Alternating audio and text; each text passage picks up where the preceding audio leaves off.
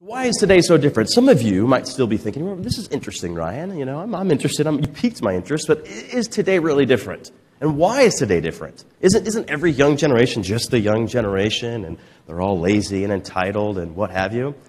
Today is different, and I'll tell you why. Bottom line, millennials are a critical mass of change agents. So what is a critical mass?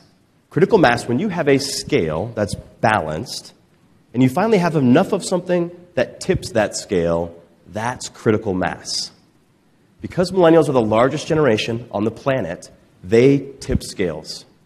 Wherever they show up, they tip scales. But that does not make them unique. Because baby boomers, your generation was a very large generation. All the baby boomers in the room, wherever you went, you tipped scales. So that doesn't make millennials unique. What makes millennials unique is two things. And these two items are the greatest disruptors the world's ever seen. These two items are the greatest equalizer the world has ever seen. And it's impacted everyone in this room. These two items that I'm speaking of are technology and the internet. It's changed the game for all of us. We all live, work, and play very differently because of these two items. Our industries are shifting because of these two items. So you have these two, the greatest disruptors the world has ever seen, and you place those two items on the shoulders of the largest generation on the planet, and that, my friends, is the recipe for massive disruption. That's the recipe that's caused or created exponential times. Things are moving and shifting at exponential rates. So I want to unpack this idea of exponential times with you right now. I'm going to do so with a quick exercise. I want you to name an invention of the past, and we can go back as far as fire if you want to, okay?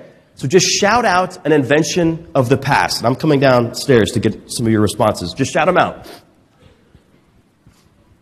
Telephone? The wheel? Yes, patent number 2 right after fire, of course. What else? Steam engine. Here's what's really interesting. And for those that weren't playing, you could have said anything. And John shared showed us some great clips of some of the inventions that have happened throughout the Industrial Revolutions. So you could have taken a cue from that and said some of those. But if you didn't say one, you could have said anything in this room. You could have said jacket, shoes, belt, clothes, speakers, TV. All this stuff at one point was an invention. It's pretty incredible how far we've come as a human race. But here's what's interesting. All of the responses that I heard from this group, all of your responses and inventions that you shouted out were physical inventions. Telephone, Post-it note, electricity. These are essentially physical inventions.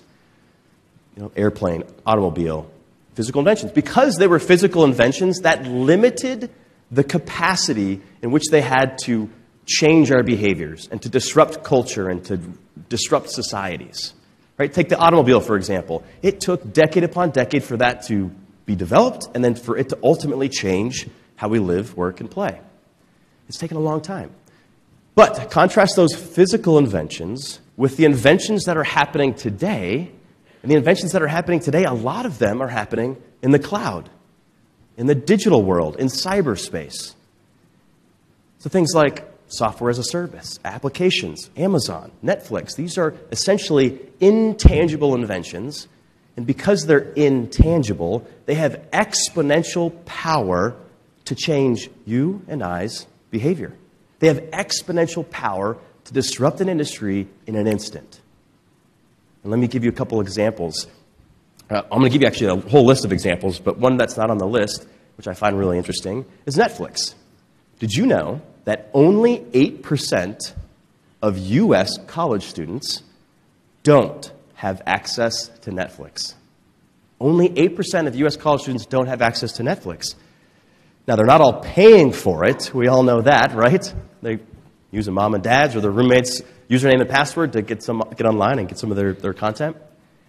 But only 8% don't. So that means 92% of arguably one of the most targeted demographic, at least in the United States, has access to Netflix.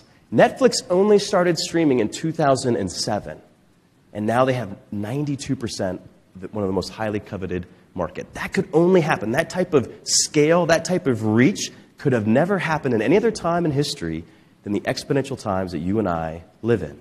The smart device, the smartphones that you all have in your purse, pocket, or your hand, these devices are 100,000 times smaller and several billion, with a B, several billion times more powerful than a computer was in the early 1970s.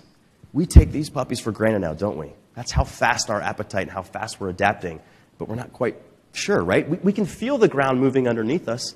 We can sense this disruption, but we can't quite put our finger on it, so hopefully some of these examples are helping you kind of pull it all together. No industry, no individual is immune to the disruption power of today's exponential times. And the millennial generation, the new generation, they are just one character in a much larger story.